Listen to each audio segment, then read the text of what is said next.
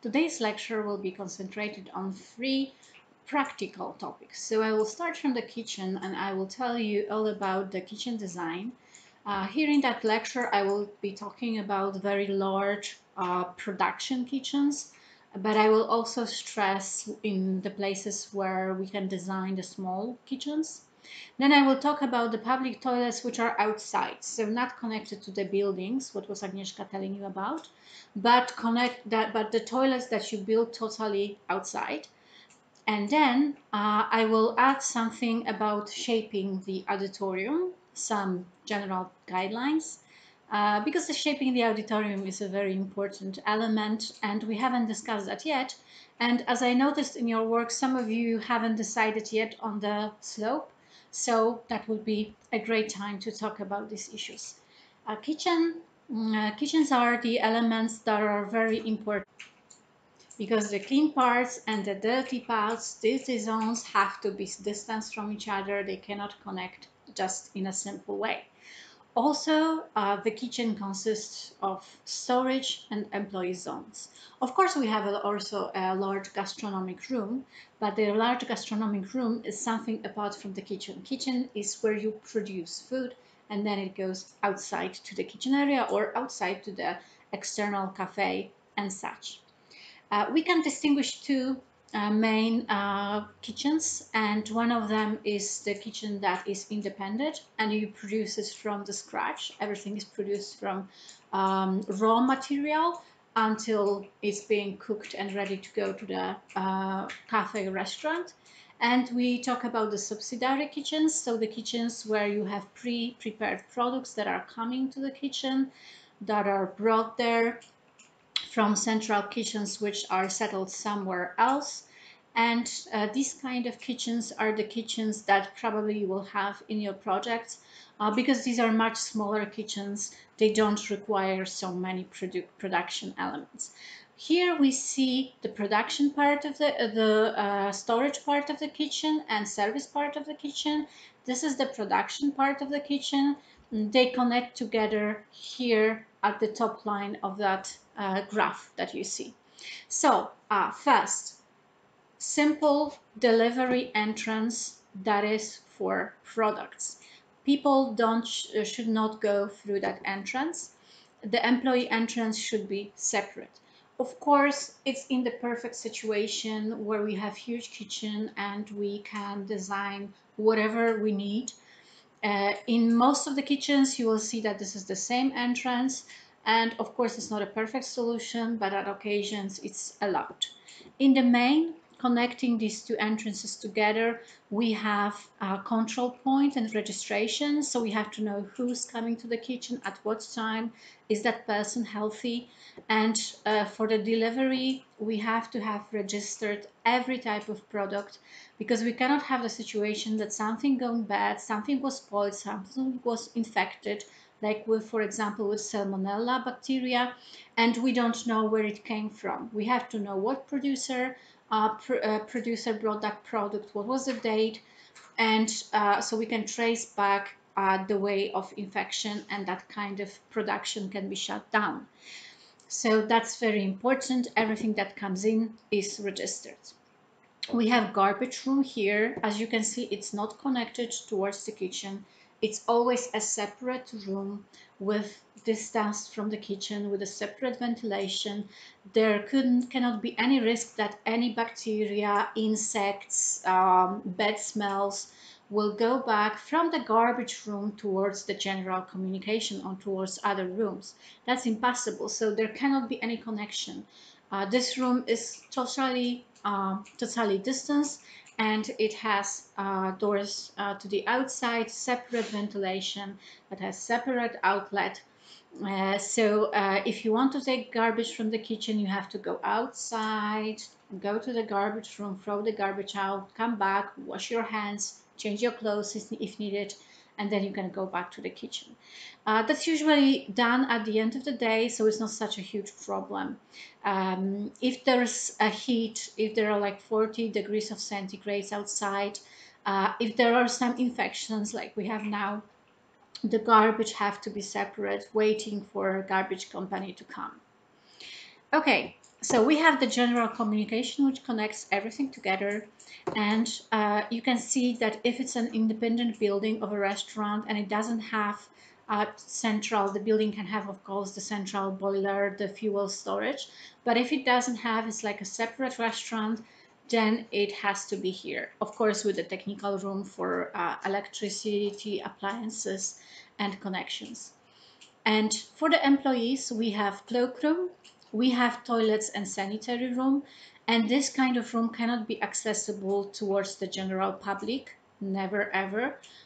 People who work with the food have special examinations. They have to have separate certificates that they are healthy, they are not carrying any diseases. So we cannot allow anybody from outside to use these toilets. And a social room for them to rest and eat their breakfast or their lunch. They cannot eat in the kitchen area. That's totally not allowed. There has to be a separate room for that. And some additional technical areas for any additional appliances. Then we have the room for cleaning solutions. So here we have all the chemical substances, cleaning solvents that we are using for cleaning everything. And there has to be a storage of that because in the kitchen area, in the storage area, you need a lot of cleaning. It has to be cleaned every day on every day, daily basis. So there has to be enough of these supplies here. Then we have the dry product storage here. So we start with the products. Each product is stored separately. This is how our health ministry is allowing us to store products.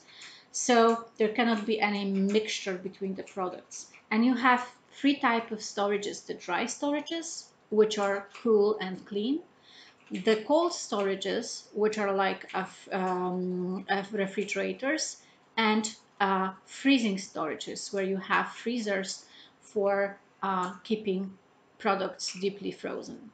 So in dry product storage, we store tea, we store coffee, flour, rice, pasta, all these products that are closed and are dry. Then we have a poultry cooler, meat cooler, and sausage cooler. These things have to be separate. It's not just meat. Poultry, fish, these are separate types of meat. So they have to be stored separately. Of course, if you don't have such a lot of place to store everything in separate rooms, you can have separate freezers or refrigerators for that product. So separate for poultry, separate for sausage, separate for fish. Separate for the eggs. Eggs may carry salmonella bacteria, so they have to be stored separately. And before they are being used in the kitchen, they are radiated in order to kill the bacteria. So the eggs that are going to the kitchen will not have any bacteria on them and inside of them.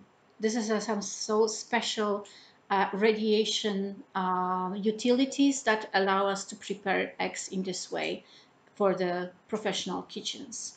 Drink storage can be connected to the kitchen. Drink storage can also be by the bar. It doesn't have to be in that place. It can be near the dining room, and it can be for storing all the juices in bottles, water, still sprinkling, other types of drinks, of course, alcohol if it's being used in that type of restaurant, and it's a huge amount of bottles. Just imagine that you are serving dinner every day for 200 people.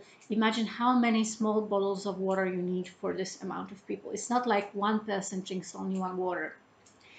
Then we have spare porcelain storage. So every additional porcelain pots, cups, and stuff are stored here. The vegetables are separate, and sometimes in some kitchens you have separate cooler for vegetables which are being brought with mud. So carrots, potatoes. You don't have here And the other vegetable storage is for clean vegetables like cauliflowers and avocados. So you have vegetable cooler, and you have freezers. Again, in the freezers you freeze separately the fish, meat, poultry. Okay, this is how we do it. So as you can see, it's a huge uh, area. Usually this area can have 100 to 100 square meters just for this area that you see here. And here you have a kitchen cooler, so it's directly connected to the kitchen. So when you pre-prepare, if you have such a huge meals, like I've mentioned, 200 dinners at 1 hour, then you have to have pre-prepared salads. It's impossible to get all these salads prepared during preparing the meat. So you have kitchen cooler where you store clean, already prepared products like salads, like desserts. And here you have additional kitchen storage. This is the so-called daily storage. So you take as many tea or flour or rice that you need per one day. You take as many drinks, oils and stuff, and you store them here. They are being just, so you just don't have to go while doing the meal through all that storage. You prepare the things that you need in the kitchen because you have very little time to do all the food. And so let's go to the kitchen area. So the same rule applies in the kitchen area. There has to be a separation of different products between each other during the preparation as well. So you have egg preparation, you have fish preparation, and you have vegetable preparation. So you have to wash and radiate the eggs. You can also clean fish. You have a lot of garbage from fish, and you prepare the vegetables. So you usually peel them off and clean them from dirt, from anything they carry. So all these garbage are going directly from the dirty corridor to the outside, to the garbage room that we've seen in the previous slide. And as you can see, they can be lit with a natural light because in that part people are working for a longer period of time. And what do they need? They need washing basin, they need a sink here, they need a working space, and they need a little bit of space to store the products that will be prepared here. And while they are being prepared, they are linked together with the window to the kitchen. So they give the clean products, already washed products, already peeled products to the kitchen. And here they are being picked up and prepared. So you have preparation of salads, preparation of desserts, preparation of pastry, preparation of other flour made products like pierogis or pasta. You have separate preparation of meat, separate preparation of poultry, separate preparation for fish, and so on. So these places of preparation are placed around the kitchen, and of course everything is lit with a natural light because kitchen is the working space. Uh, of course, very direct southern or daily light, it's not perfect in the kitchen. So the best way is when the light is diffused. Sometimes you use the skylights, but the skylights with diffusion, so not direct sunlight, or you use windows that have proper sunblinds that can regulate the amount of the light inside of the kitchen area. And in the middle, you have a core of the kitchen. It's baking, cooking, frying. So it's warm preparation for the kitchen. While everything is prepared, you have a huge distribution counter. Everything is placed on the plates and it can go outside. It's picked up by the waiters in the waiter distribution area, they pick up the dishes, and they can go outside. In this area also, what is also very important, we have dishwashing, and all the dirty plates and other porcelain is being taken, porcelain glass is being taken by the waiters, and before it comes to the clean zones, it has to be washed, and it has to be steamed with a hot steam, so it has to be disinfected. It's highly important. So only after the dishes are being cleaned, they are given through the distribution shelves towards the kitchen. Sometimes these are charts, sometimes these are shelves. It doesn't matter. What is important, no dirty cup will come back through the clean area. There cannot be any connection. And waiter, before taking clean things again, has to wash hands before taking care of clean things uh, after distributing the dirty cluttery and plates towards the dishwashing area. So please remember about that. Let's see how these stations, these elements look like. So first, so let's see the preparation area. So here you can either prepare eggs, fishes, or you can cook here also. This is the same type of preparation that you use for preparing meat, doing the other food that you will be preparing. So you have a working plane, you have a sink. Everything is made from stainless steel, so it's very easy to clean. It's resistant to a heavy cleaning. You have additional cupboards for equipment that you need on this type of working place, and you have a space for storing the products that you will be preparing. After the products are prepared, you give them to the cooking core. And the deepness of that plane is about 80 centimeters. The wideness of that working plane will be about 2 meters. So depending on a kitchen, so it's very comfortable to cook there. And this is the dishwashing area. And here you can see, first you pick up the dirty dishes, then you pre-clean them, then you put them into the dishwasher. They are being washed. Afterwards, they are being hot steamed in order to get rid of any contamination that could be on the plates. So a steam 100 degrees of centigrade, that's a lot. Most of the germs will die in that kind of steamer. And the steaming takes an hour, maybe a half an hour, but it takes enough long time to get rid of all the germs. Here you can put the clean plates and you can give them to the kitchen. This is the soup cooker. So you don't cook a soup for a restaurant in a typical pot. It's a huge pot that allows you to cook several, sometimes 100 liters of soup at once. And this is this kind of electrical pot that you see here. And you probably wonder how to clean it. You clean that on spot. It's not the type of the pot that you can just take out and clean in the other place. You have to clean it on spot. I will show you how the kitchen looks like. There's a gutter around the kitchen. It has to be very, very clean. So it allows you to clean all the kitchen and everything to be perfectly clean. This is the oven. Of course, it's a small oven.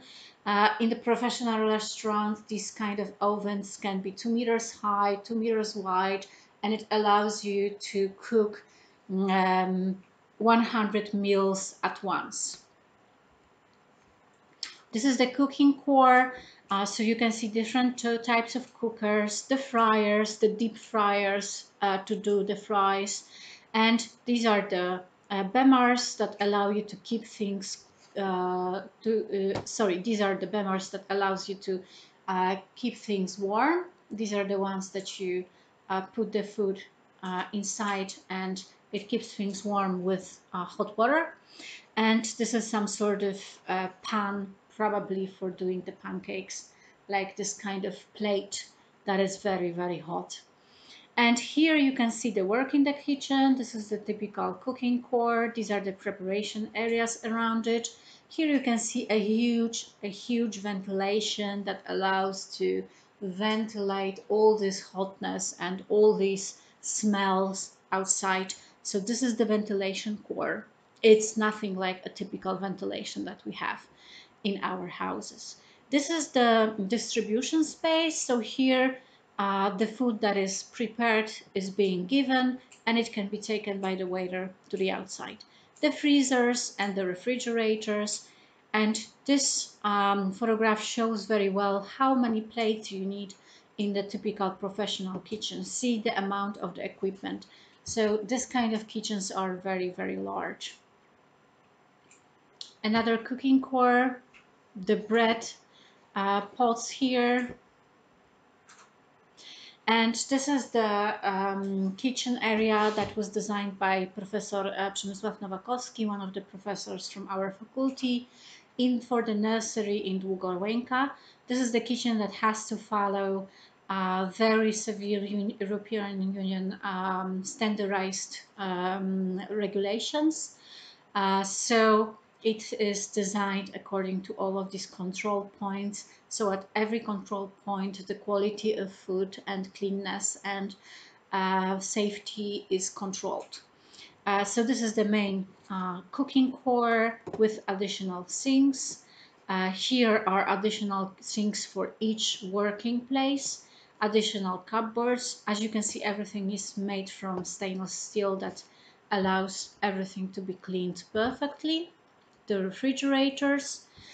This is the mixer that they are using. So as you can see, it's a huge professional, almost industry-like machine. And this is the gutter that I've mentioned. So if you clean anything that is standing and you cannot move it, like an oven, like this pot that I've shown you, everything is being directly cleaned to this gutter. And of course, all of this floor has to be also kept perfectly clean. Here you can see the ventilation pipe. Just imagine the sections, just for you to imagine the scale of all of these elements.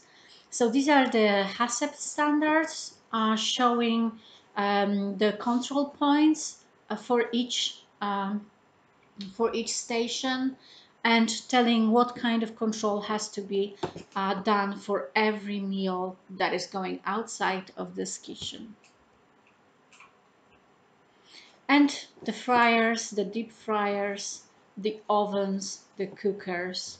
This was the kitchen that was actually pre-prepared before we came inside, so it was just to be opened. Here we can see the hotel in Oleśniczka. This is the kitchen that I was designing in the existing building. It was a kind of like a palace-like a building. So it was very hard to design because every room was so weird. So we had to adjust that to the contemporary standards. So I'm showing you that because that shows that kind of work in practice. And I will tell you what could we connect together just to make it more feasible, better. So it was like a wedding palace. This was this was what we were supposed to do, a wedding palace. There was a huge room for a huge amount of tables, like 150 people. And there was, of course, the exit to the outside from the room for evacuation purposes, but also going to the garden. And there was like a glass house there, and there was some additional pergolas, so to make the wedding more romantic. And of course, huge amount of toilets. As you all know, of course, the toilet adjusted for the needs of people with disabilities, the stage for the band, and some additional spaces for them. And this was the kitchen area and a bar. So the bar had back towards the kitchen areas in order to connect these two functions together and make it more economic. That was the kitchen area. So this is the kitchen. As you can see, it's not that huge. It's not what 100 meter of square meters of kitchen. The smallest professional kitchen shouldn't be less than 50 square meters. And here you can see the cooking core inside, the ovens and the pots and all the preparation areas. This was the preparation areas for the kitchen. So as I've mentioned to you, fish, eggs and vegetables, because we didn't have a lot of enough of space. So the health department allowed us to connect these three rooms into one. Except for eggs, we couldn't get the eggs there, so there is separate room and eggs are prepared here and then given through that preparation room. This is the garbage area. As you can see, no doors touching towards the other spaces. And we had the delivery area, the area for for the kitchen staff. That was their social room. That was the toilets for them and the cloakroom. And here we had different types of storages. So here, all of these places here are these storages, different types of storages that I have aforementioned. This was the dishwashing area, and this was the waiter's room and the connection to the kitchen. And here you can see the back of the bar, and everywhere here we had some storage areas because there was so much need for having storage area and there wasn't enough space for storage area. This was the drink storage here for kitchen and for the bar area. So this is how it looks like in practice. It's usually very hard to design. I know that Agnieszka have mentioned to you the bathrooms, but I'm gonna show you the bathrooms that are freestanding, because apart from public bathrooms in the buildings that Agnieszka shown you, there are also freestanding bathrooms. What is important when designing freestanding bathroom is that the freestanding bathroom has to have a hole, and so you cannot just go directly. So you have another room in front of the bathroom. Then you have the sink area, and then you have the toilet area, designed according to what Agnieszka told you. Of course, the dimensions in the public freestanding bathrooms are even bigger, so there is a need for additional space there, because people may have suitcases, as Agnieszka told you last time, but also can have backpacks. They are outside, so they may have clothing, they may have coats. There have to be hangers for that, and there have to be placed inside of the toilet, bathroom, so for these additional things. And of course, a toilet towards the people with disabilities. This is another example. There's a hole inside, and there are access to the women's bathroom, men's bathroom, and bathroom for people with disabilities. There are also here additional spaces for storage from some sort of additional cleaning equipment, because that's needed in every bathroom, but it's also needed. This is a pavilion for serving some additional functions. I would like to also turn your attention a little bit more to the bathroom for people with disabilities. Agnieszka have already mentioned all of these important things to you, but what is also very important, and what I have also glued for our Facebook page, is that we need additional side space for person on the wheelchair. I know it's not in every bathroom for people with disabilities, but when the person with disabilities sits from her wheelchair and cannot use her legs, it's much easier to move towards the side, to slide towards the bathroom, than trying to sit on the toilet that is in front of you. So always remember about that comfort. And it's not only about the regulation, but it's also about the comfort. So I'm showing you these additional dimensions. I'm showing you that the mirror has to be inclined so it's easy to see when you sit. And also, as you have noticed, many of the sinks for people with disabilities have this arc here that is convex towards the person. And this is because you can slide downwards to your thing, and using this arc here, you don't drip a water over your pants or your skirt. Notice that whenever we are using the sink, we are standing a little bit in distance, not to drip our clothes. The same is for people with disabilities. It's much better to design this kind of sink because it helps all of that people to be clean when they are go outside of the bathroom, not to be wet. So just a few additional slides showing you these different additional grips. And this is very important slide because it shows you that this sidebar is always, you can always raise it up, slide towards the toilet, and then lower it for your comfort. You don't have to lower it if you don't need it, but if you need it, it's there for you. And if you don't need it, you can just raise it up. So that's a very comfortable solution. And now just a few words about drawing the slope of the auditorium. This is the photograph from the blackboard that I've taken in the last semester, just for us to feel again like in the classroom. So, uh, in order to design a proper graph for sightlines, we need to know where the point that we want to observe is. And this point can be in the different places depending on what type of venue we are designing. So if we are designing a theater, we need to see the shoes of the actor. This is the stage. This is the distance between the stage and the rows. These are the rows. So the shoes of the actors we observe at the edge of the stage. So this is the point we have to see. So the slope, as you can see, will be much higher. Just imagine these people observing that point. For the concert hall, we need to see the violin or the trumpet. So basically what we need to see is we need to see above the knees of the musician.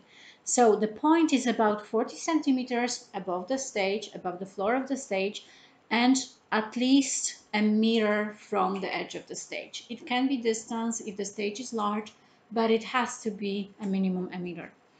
And if we are designing a movie theater, we need to see the edge of the screen, which is usually 10 to 8 meters from the viewers and at the distance of meter 50, depending on what type of dimensions you have in the movie theater. If you want to design a conference building, then you need to know where's the podium and you need to see the face of the speaker, maybe the hands, and not so much more of anything else. Okay, so the stage, so the first head of the viewer is around 2 meters from the verge of the stage, and about 45 meters is the first row. So it's about 2 meters and 45 centimeters from the beginning. The row can have from 35 centimeters to 55 centimeters, depending on what kind of comfortable seating you want to design. And the dimension of the space between the rows is from 90 centimeters to meter 10, depending on how many people you want to have sitting on the stage, on the auditorium, sorry. So the head of the viewer is 1 meter 20. It's a standardized dimension, so it's not always true, but we have to think about some sort of standard. So a meter 20 from the floor. So that's the head of the viewer.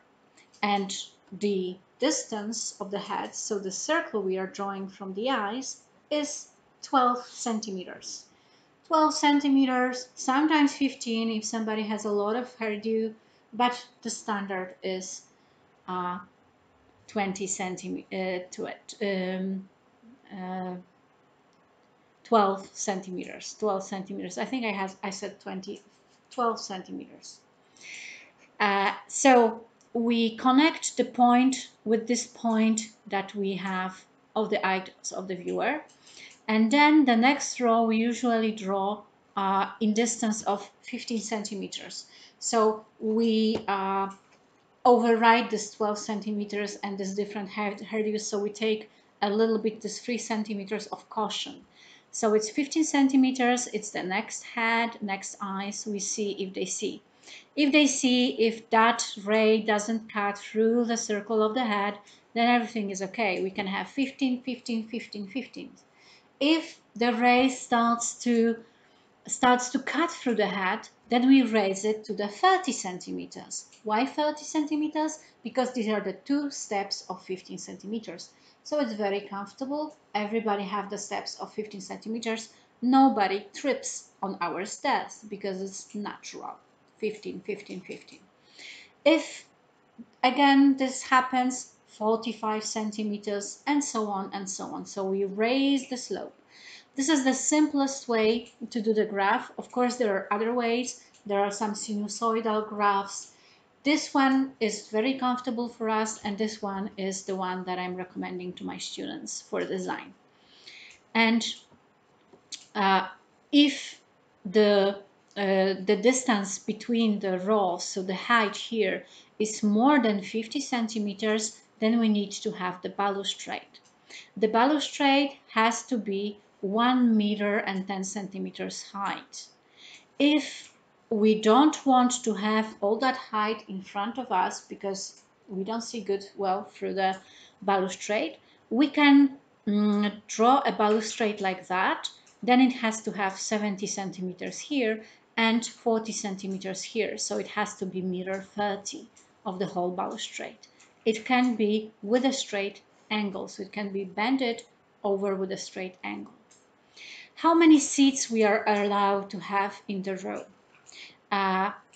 For typical auditorium, we have to have a passage of at least 1.20 meters between the seats.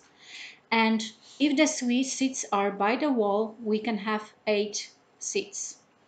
If the seats have 2 passages of 1.20 meters, we can have 16 seats. If it has another wall, 8 centimeters. And this is the situation where the passage between the seatings is 45 centimeters. So the row is usually about 90 centimeters. The passage between the fixed elements of the seatings, like this, is 45 centimeters. We can add additional 1 seat to every of that space if we add here 1 additional centimeters. So it's 36 centimeters. If this passage here is 46 centimeters, then we can have 17 seats in the row. If you have 36 passage centimeters here, then you can have 9 seats in the row. And it can come up maximum to 40 seats with 2 passages or 20 seats by the wall if the distance between the rows is I think 55 centimeters. So the rows will have 1.10 meters then. But remember, the more space between the sittings, of course, the evacuation is safer, but the sight lines will get harder to draw. So it's always some sort of compromise. This is why in many concert hall you will see that seats are very narrow and they are opening like that in order to make the rows as close to the stage as possible, not to make them too high. Also, you can see that if we will do the configuration that sittings in one row are going behind the sittings in one row in staggered configurations. So when I view from my seat, I see the heads of my viewers on the sides of me. I'm looking on the axis between their heads. Then we can do the graph for every other seat. So for this seat and for this seat. This is the benefits of staggered configurations. Thank you.